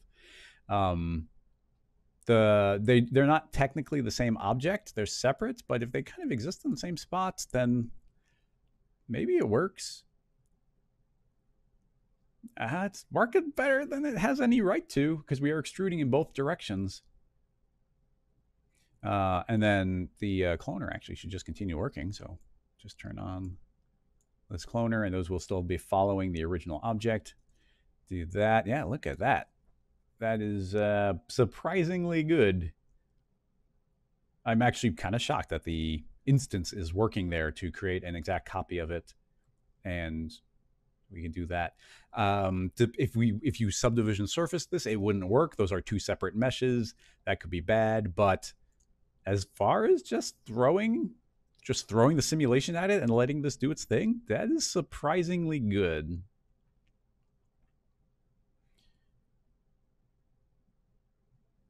surprisingly good. I'm going to tilt these a little bit further. I'll go double the distance, which is kind of absurd. I just want to see what it looks like if they really pile up on top of each other. So yeah, this is going to really squish it in, and they should super slide down and kind of make a mess, but they do still have all that thickness, so I don't think that they will run into each other. Yeah, doing a fine job. And then, just for fun, if we go into soft body and I start giving this some stiffness, is it suddenly going to attempt to spring itself back to life? Yeah, just a little stiffness goes a long way because it's absolute. The stiffness is super absolute, so you can't ever use stiffness. It's not relative. I wish it was relative. I wish it just made like hearty individual springs that are like absolute, but that's not what it does.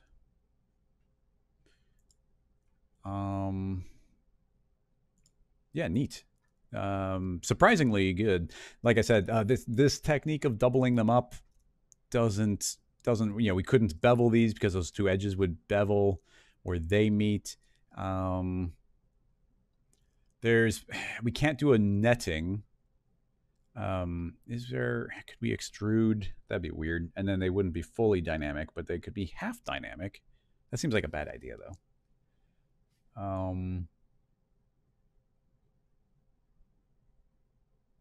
Potentially you can make a really complex rig where everything starts interlocking with everything else, and that could be a thing as well.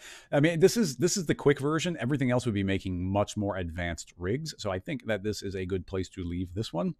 I continue to be impressed at this double cloth surface trick. I do like it.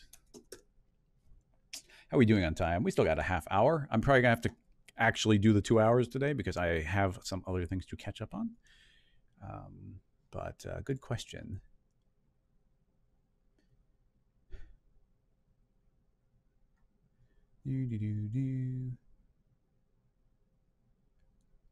Let's see. That one came from Twitch. I'll check YouTube, but I don't see anything popping up too much. Or how would you do a dynamic soldier? Yeah, like a dog tag. The like the Wolverine like name on the tag. Now technically there's little balls that connect them and cylinders. Yeah, so that's coming from Scientist Pack. It's a good question. I actually have the structure of those in my head really well because I'm always fascinated by that type of thing. So the actual structure of those, if we're just gonna have a conversation about them, would be something like, this is not gonna look amazing, but I'm just gonna make this default cylinder editable.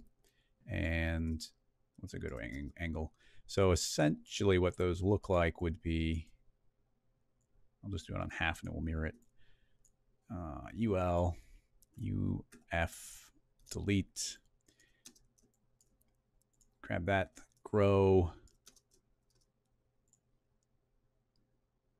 and that, and something like that. So the shape of those is sort of like this, MS.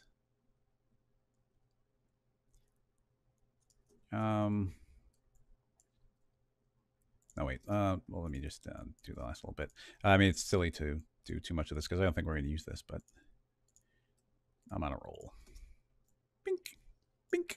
Delete those. Okay, so that is essentially the shape of what these end up being. Actually, this hole probably would have to be a little larger than the one on the top.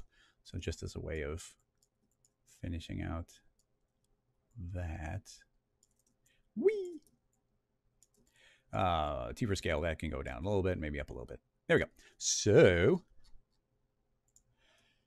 let's mirror that object. Mirrors in here. Symmetry, not mirror, but that will mirror it. Okay, so that is like the base shape inside of it.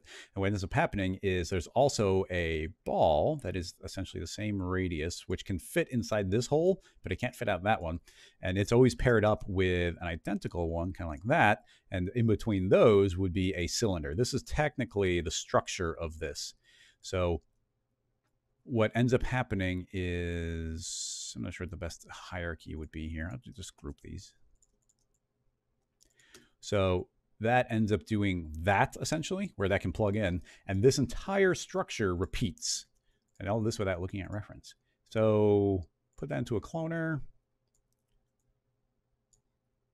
And turn on SSAO. Linear. Give it the proper spacing. Okay, so that is actually what those chains look like. It's this structure, and they look really cool, and they're just fun to play with. So you get that kind of thing. And it's pretty neat. Dynamically making them, that's a bigger question. But I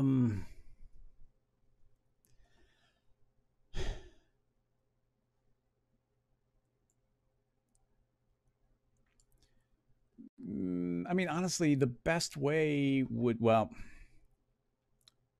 couple thoughts. Could we just use this structure and run it on a soft body spline? That seems like a good idea, actually. Let's try that. So here is our, everything's a little big, but there's, it's gonna be small with dynamics, so I want it to be pretty accurate. No, you know what, let's do it in real world scale. That's gonna be cartoonishly huge, but there is our Wolverine. Put this up, T for scale, scale that down, and that'll become the necklace. Rotate that to an arbitrary angle. Subdivide this quite a bit. I'm not, it's gonna be large. I'm not gonna subdivide it so many times that we need them to be big, but let's see if the concept works here. So I've got 48 segments. Now there should be a couple hundred probably, but I'm gonna do 48. I'll make this soft body, make the figure a collider body, make sure it is a static mesh. Yep, and that should fall. Yeah, a little stretchy. We can fix that by giving this a lot more structure and no shear, but more flexion. So it can bend easily. All right, a little bit funky there, but that's fine. Now there's a particular radius on that, and that is going to be determined by our collision margin, I believe. If we set that to 0, that's gonna, yeah, it's gonna immediately fall through the character. But I want to control it myself, and we'll do that via a margin of whatever we want. So a margin of 1 should be enough to keep that properly there. So now there's essentially, it's a thickness of 1. And that's a, we didn't check the numbers, but that should be pretty accurate there. So the simple possible way of doing this would just be cloning onto the spline. So it's going to be cartoonishly huge right now, but if I hit T for scale and start scaling down, it's a little offset. So maybe the cloner is not going to cooperate. That's unfortunate. Why is the cloner not cloning onto, let's just say onto the edges? It's weird and offset and not following. Is that a problem that we usually have? Doesn't seem like it.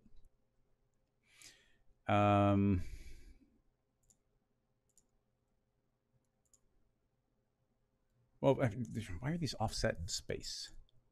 Everything's at really clean numbers, 0, 0, 0. Everything's nice and clean. Everything's really small. I might drop our scene scale down to 10 just to make the dynamics a little bit more accurate, but that's going to have no effect on, actually, it seems less accurate now.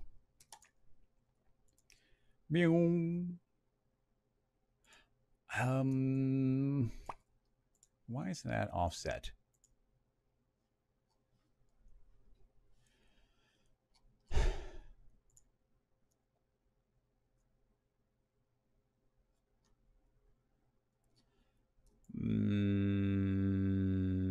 Even the curvature doesn't seem, oh, it's like all rotated oddly and whatnot. Keep soft body shape. No.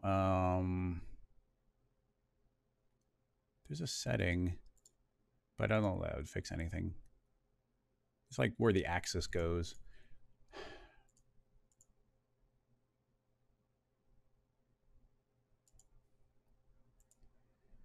Dang it.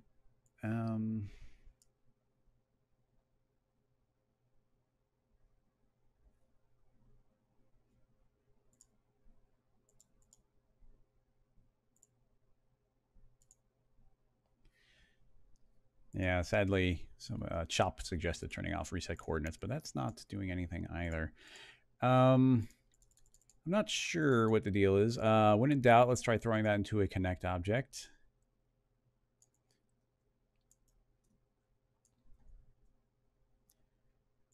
And a lot, well, the rotation. Yeah, see this built-in rotation? I kind of don't like that. So let's zero out that rotation. Or let's keep it even at least. No. Let's leave it 0 and then rotate that to be flat. Okay. So that's connect. Let's clone onto the connect. That's not actually going to disappear because it doesn't acknowledge this cloner as a spline. But if we feed that into a spline mask, it should, unless it doesn't. Oh, nice. Now it's lost its mind now. Oh, this should have been easier than it was.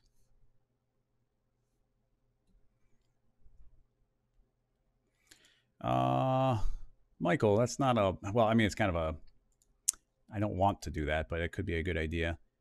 He's suggesting, well, if Softbodies aren't working for us, then possibly, what if we try just try throwing a hair dynamics. So we'll put some spline dynamics on from hair, and let's see if that, a couple of things. We need to make it editable. I'll make a copy, make it editable. Of course, it jumps way down there for no particular reason. Oh my goodness. All right, hang on. Getting a little frustrated with these not cooperating. It is there. Fine. Good. Make it editable. Okay, it's in that spot. Now that that's in that spot, add a hair spline dynamics. Okay, at least it, no, it did jump again. Why is it? It's jumping to a different coordinate system. Down to 0. Now it's up there. I had to reset it. Okay, weird. And then the figure needs to become a collider. Well, before we even do that, let's just see if we can clone onto the spline. Yeah, it's following that system at least. So something. And I do like these spline dynamics. They just don't interact with other dynamic settings very well. Oh, collider. I was like, what am I doing? No, hair collider. Is it going to be as simple as that? Sadly, no. We might need individual. Oh, and it's not resetting.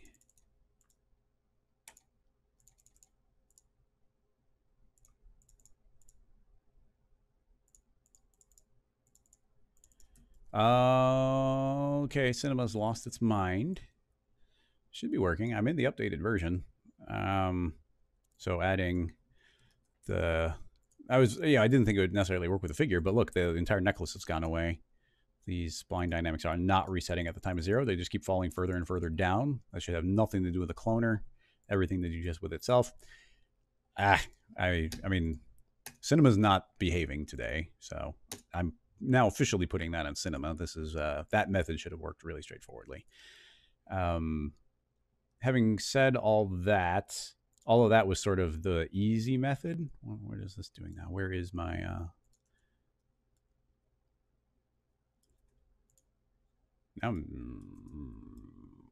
oh, there it sort of is. What?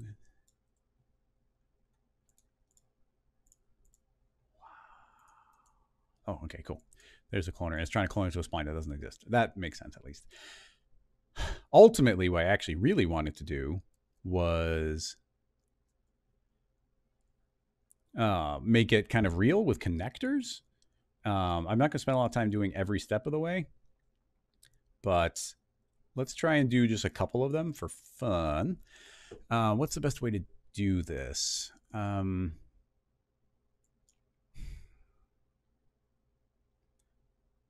Because we do want these to be dynamic objects, but they yeah, we can make these pretty simple. I'm going to throw these into that cylinder, get rid of the null, and now we've got that shape.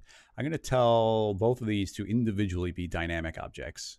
They'll both be rigid bodies, but I'm going to tell them to calculate as, I'm just going to tell them to calculate as spheres. They calculate way faster than every other type, and the shape should be visually incredibly accurate, and they should run really quickly. Now, both of these objects, I'm going to tell them to be compound collision shapes, so they kind of become one mesh. And if we hit play right now, it's going to explode. Those pieces will push apart from each other. But if we link them, if we use a connector,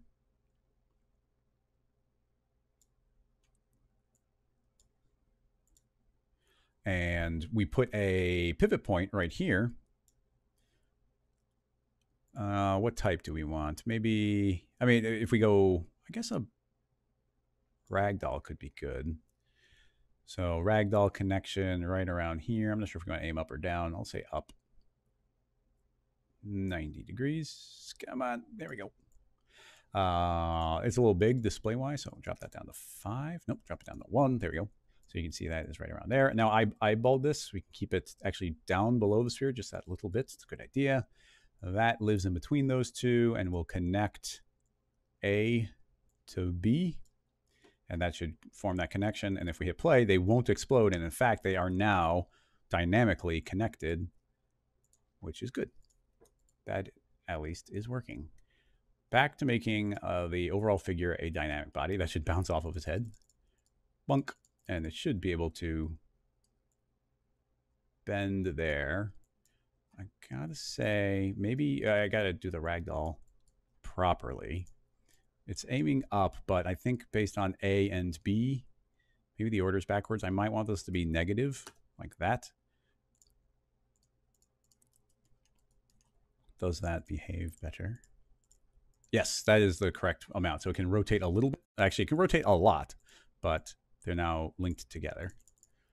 So now we can start making, actually, I guess, no, that's the connection. It's A to B. And then that entire thing gets copied again. Now, I'm not going to make that many of this, but something to keep in mind is it's actually not that difficult to make this type of a chain. If I copy and paste, and how far do we need to move it? It would be nice to move it a very even increment.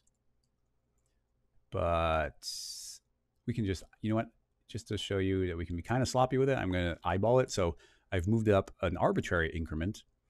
And then we need a connector in between those two sets. So this one can be moved right around there. And we can connect again A to B. Now let's just see if those seem to be working. You never know if they will. Yeah, very nice. So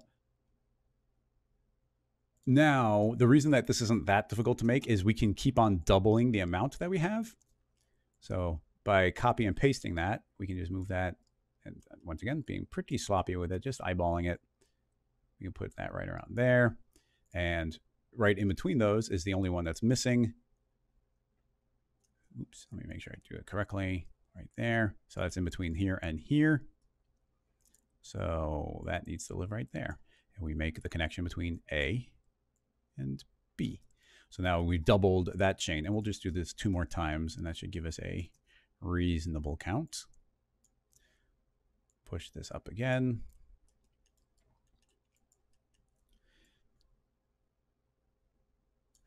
And now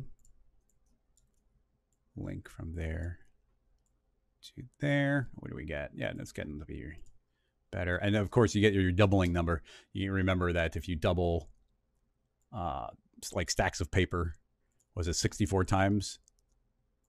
You know, 1 sheet of paper, and then 2, and then 4, and then 8. If you do it 64 times, it would reach the moon. Actually, it might be like bigger than the universe. I'm not sure. Because once you get to those exponential numbers, they get ridiculous. We want to live in between. Oh, I didn't move everything up. Whoopsie.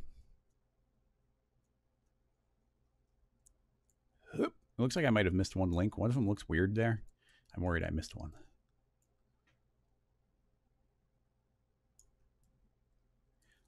Quite worried. And if one's broken, then I've probably broken it in multiple places. All right. Well, let's see. Oh, they seem to be working. So let's see. Yeah, I mean, well, yeah, that one seems weird. So maybe there is a small breaking off. And of course, I would have copied that problem in twice. But do you see how they are behaving like a chain? They are, with the exception of one being pivoting from the wrong spot, which will have been copied twice. You can see that it's actually behaving like a chain. So we can just build the entire thing kind of for real, dynamically. And if we use really low poly objects and treat them as like spheres, then I think they actually calculate pretty well. Now, is that practical on a, if it's a small detail and a big character? No. If it's a point of your motion graphics piece, then yes, that could be totally a thing. It actually ties in really well with my current, the new tutorial I came out with, the chain and breaking chains, which I'm trying to do a follow-up on. And it's along those lines as well. I'm a little frustrated with this entire one because it was a bunch of things that should have worked were not working. So I might do some more exploration there and definitely maybe report some bugs, because that was definitely doing some things it should not have been doing. But it's a different type of chain, which is neat. Maybe we got one last quick question. And yeah, Scientist Peck, check out my chain tutorial where I'm start talking about a lot of these concepts.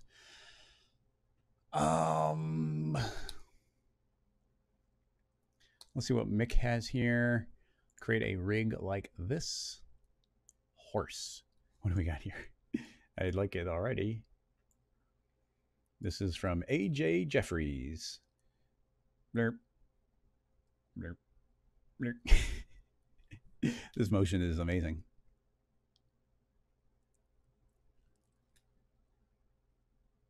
Blurp. Blurp. Oh, it's adorable. I love it.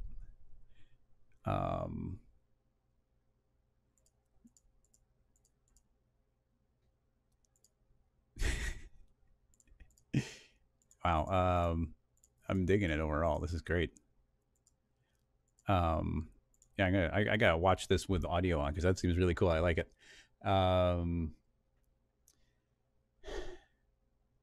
So how would I rig it? Like volumes or bools? How would you do narrow areas like the mouth?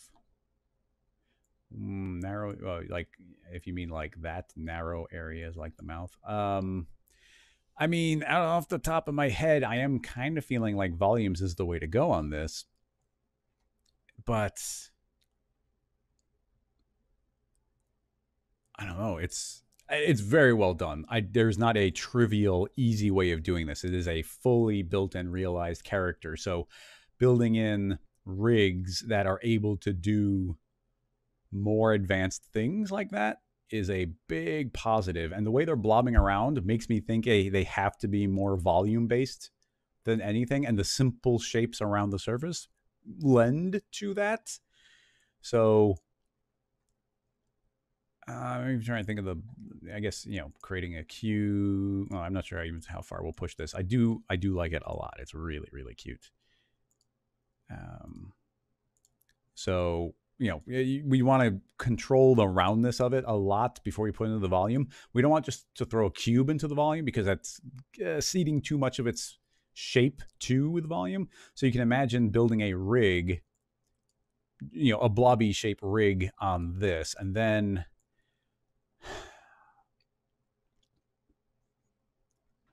I got one specific thing because this is kind of the way that both the arms. The way I would do both the arms and the neck and everything. So I'm trying to think of what I would do here.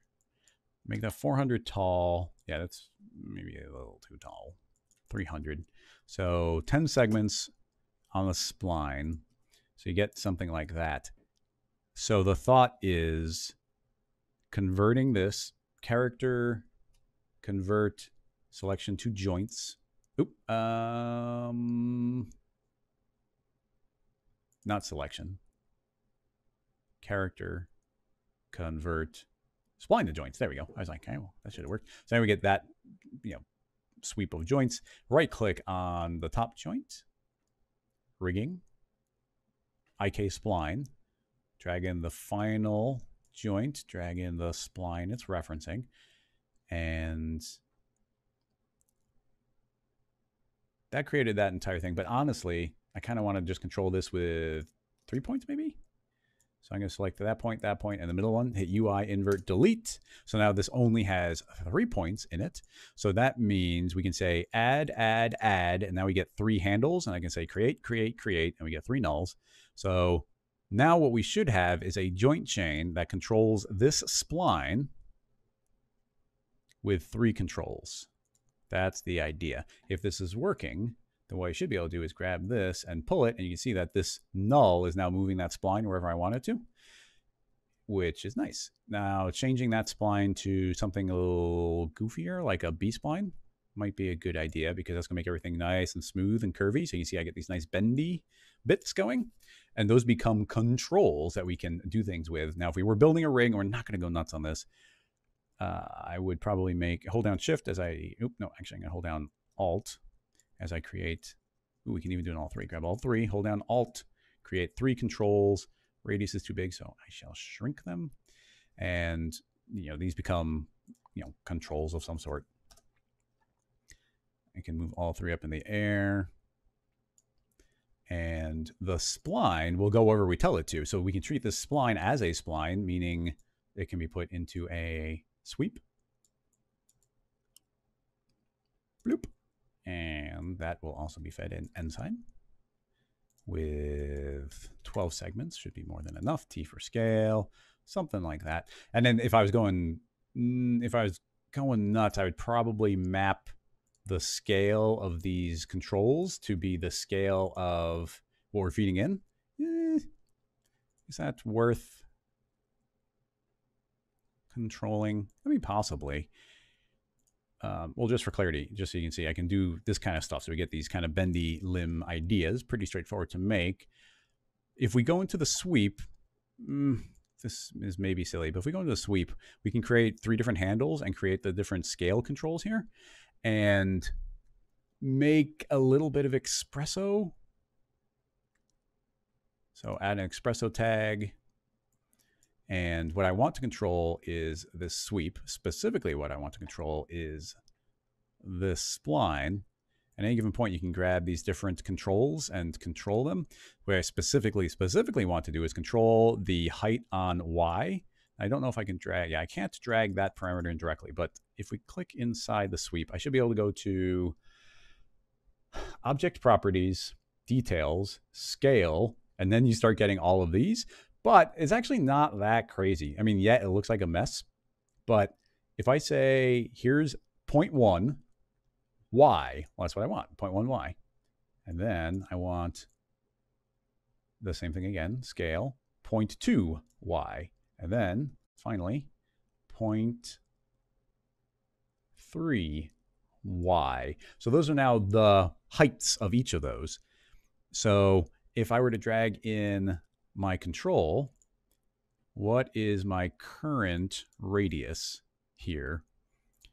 It is 60. So I need a range mapper. I'm going to search for a range mapper. I want to convert the scale of the radius. The radius will be fed into the range mapper, and this will convert it to whatever numbers I want. So currently, the scale can be anywhere from, I guess we want to go up higher than it currently is. So I'm going to say anywhere from 1 to 100. And that will convert to a percentage, which will be 0 to 100%. So that should be all we need to do with that. And if I drag in, I'm going to copy this 2 more times, replace this with the second control, and replace that with the third control, and drag each of these into the spline control. I don't know if this will work too well, but as okay, they're backwards. I got to rearrange them. So that's the top, and that's the bottom, maybe. That's the top, and that's the bottom. Oh, geez, Louise. Okay, I just got to number them. 1, 2, 3, and make sure that we are controlling them properly. So that is correct. And that is not correct. So 2 should be the middle, and it is 2. Maybe maybe I'm just not understanding the order here. I'm just going to guess. Nope, that's bottom again. Oh, geez, Louise. This one's on me. That seems like it should make sense to me. I thought that wouldn't be too complex. That's, we got the heights are being controlled. You can see that my points are going to snap to a given height because we are controlling them. And all the range mappers should be doing that same radius. But why?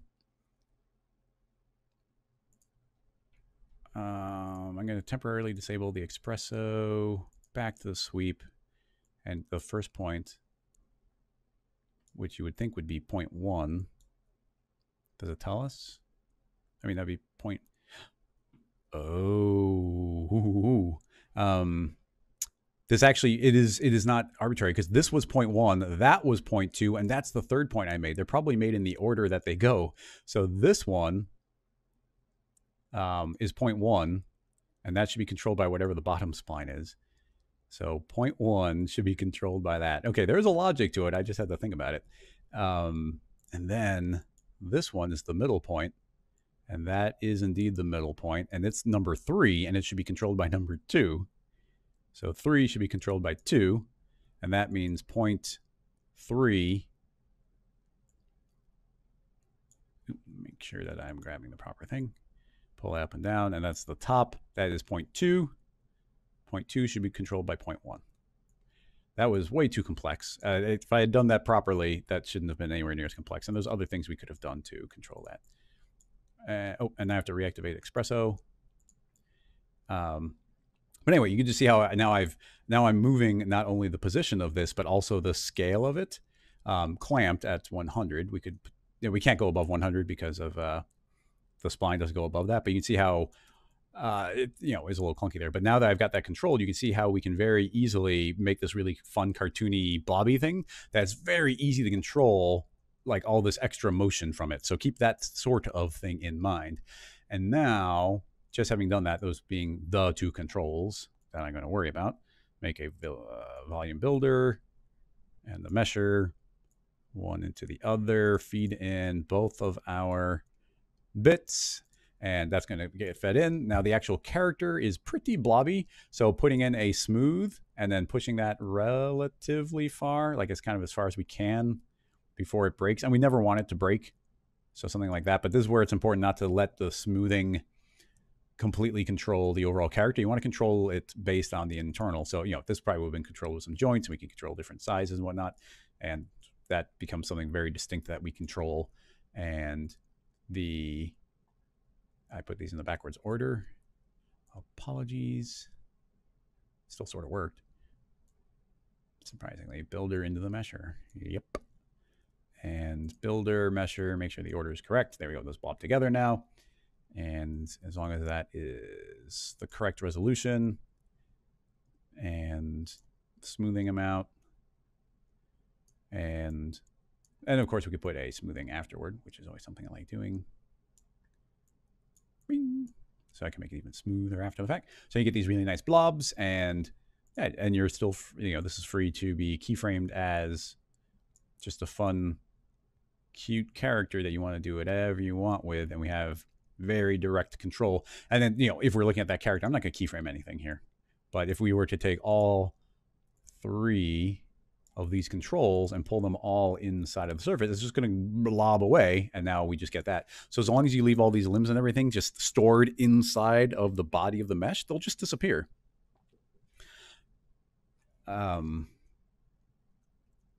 So yeah, that's the advantage of kind of throwing in this bendy limb type of rig. And I do like the ability for us to control that. I mean, there's several different ways I could have done that. I mean, this could also be, I like it being a spline, but these could also just be 3 lofts lofting together. It could just be a joint chain, but I think this is the one that gives you the most like bendy potential. So that's why I went with that. Somebody had said like the little detail of the mouth. I'm with you there. It does seem like a separate thing that could be complex. I think if we just are throwing the correct resolution at this volume, then it should just kind of work. In this case, I'm going to make a capsule and move it over, aim it on X, T for scale. As long as this is larger than the mesh count that we're feeding it, I think that we could just Boolean that out. So throwing in the capsule here as a subtraction, and it should probably be inside of the volume. So now you can see that happens. Now the smoothing, that's actually interesting. Oh, my smoother here is smoothing that out. If I turn off the smoother, you can see it's actually making the mouth pretty well there. So controlling this via this capsule here, we can have decent control here. The resolution should be relatively good without us throwing too much at it. We can even push it in. So you can see it's actually doing a pretty good job with that mouth overall. And if you did want it to be smooth, I would let this big one be very smooth, and then the mouth can be involved in a secondary smooth where everything gets smoothed again. We just have the effect happen a lot less. So this can come after the mouth, and then a little bit of extra smoothing can happen at that point. So it doesn't get obliterated by the big, looks like I accidentally, you can't, it doesn't, you can't hold down control and get a copy that way. That's a little bit of a pain. In fact, I don't think you can even copy and paste. So I'll just create a new smooth. That'll go there. And this one, like I said, just have this one be pretty mild. So that can also get smoothing, but it's not getting obliterated by this bigger smoothing because it comes from above. So as long as our resolution is good, then we should be able to be like, blah, blah, blah, blah, blah, and let that talk and do whatever motion we want it to do. And if at any given point it's not quite working, then of course you just need to increase your voxel size or shrink your voxel size, in which case that increases resolution. And now you have more direct control over what the mouth shapes are doing. And even my smoothing, which is obliterating the mouth a little bit, if we just use it to a not quite so many iterations, then it can still smooth everything out a little bit and add that type of thing in. So I don't think it needs to be overthought. It's just a really well put together character that can be controlled via volumes. What's pretty neat is I don't think you'd have to work in the volumes to be, you can still see these things and know that they're working pretty well, and only turn them on at the end when you need to really see it. So there's a lot of fun, and it's really cute, and it's a way of making it feel, I don't know, it felt CG, but also kind of felt almost like stop motion. But you can even see now that with all those smoothings I'm throwing in, that's really slowing us down a little bit already. So that's fine at render time, but while you're working on it, it'd probably be a good idea to keep these smoothers off. Those are what really slow down the calculation time. I bet this is going to be significant. Yeah, look how fast it is now. So smoothers are dangerous there. So even doing the animation here, like this, and then doing the smoothing after the fact and just making sure that everything looks good and continues to work there would be my workflow. But kind of conceptually, it just kind of opens up the opportunities to do something kind of new and weird. So I do super applaud it. And there's so many things, neat details that go along with this. As a super final detail, you could just, if you want to put a, if that's an eyeball or something on the creature, I just put a rigging tag in here, a constraint of a PSR that is going to attempt to match the position of that null. So there's a sphere up there. So that becomes the eyeball, and that can also live inside of here. We're just going to get blobbed in and put it down below that smoothing level, and then those can get smoothed out. And you start, model out the eyeball, the lid from it, or create a second object that's also tracking the exact same position. That's getting fed in, and that could subtract from it. And if the radius was proper and or offset, then you could. There's just a lot of layering and fun extra details you can do to make a full-on critter here without overthinking it. Like that's just always going to snap to the proper spot. So yeah, kind of weird and neat, and there's a lot of potential. Yeah, it would make for a really cute kind of short film. It is a volume critter. Yeah, we need to go deeper on something like that, but for now, I don't think it's not worth going super deep on it. Hey, Bob's in the house. How's it going? Haven't seen you in a while. Welcome, welcome. Unfortunately, you're here at the end, and I am now done because I got a bunch of other things. I gotta get the tutorial uploaded onto. Yeah, I gotta get the tutorial uploaded and finished and get the thumbnails done. There's so much to do. So this is going to be the wrap up. Thank you so much, everybody, for the questions. We're definitely starting to get more people hanging out, so that is fun. Quick recap. I have a Patreon set up, so you can get access to the scene files and get access to all these files earlier. There's also 2 bonus streams. Tuesdays, where I try and record a tutorial And Thursdays is just exploring some of these concepts deeper. So when the question comes up again, I understand it better. But, you know, the stuff will be out there free for the world as it is. So it's appreciated, but not necessary. Keep an eye out for, well, there's the new chain tutorial, although there's going to be a follow-up on it. So maybe wait for that. Another new tutorial I'm really looking forward to next week. Make sure you go and join the Rocket Lasso Slack channel, where there's other cool people who are willing to answer questions, help each other out. It's just a cool community of helpful people that are there to improve their skills and help other people. So that is rocketlassoslack.com. Otherwise, that should wrap this up. Thank you so much, everybody. And I will see you in, I guess, in a week, except for people for the bonus stream, which will be tomorrow. So bye-bye, everybody. And boop.